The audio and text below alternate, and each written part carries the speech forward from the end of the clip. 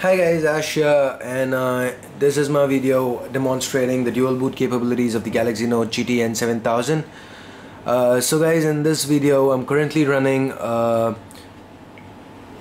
Cursed4Eva Note ICS V10, and this is on my internal SD, and on the device memory I have King Droid installed. So guys, the Note is capable of dual booting, but as of now you can do it between two Touchwiz ROMs or between two CM9 ROMs. So showing you guys now, if rebooting the phone is gonna take me to King Droid.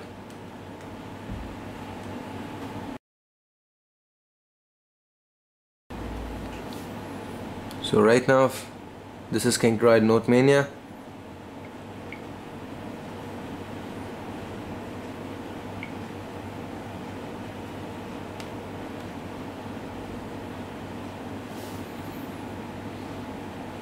And again,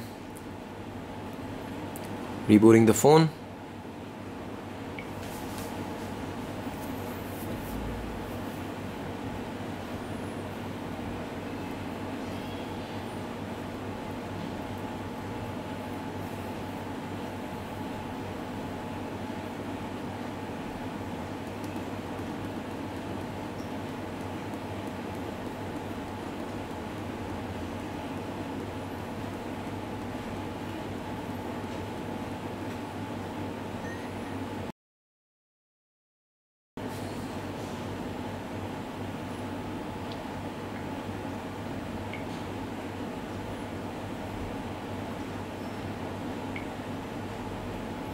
Cursed4Eva ROM again.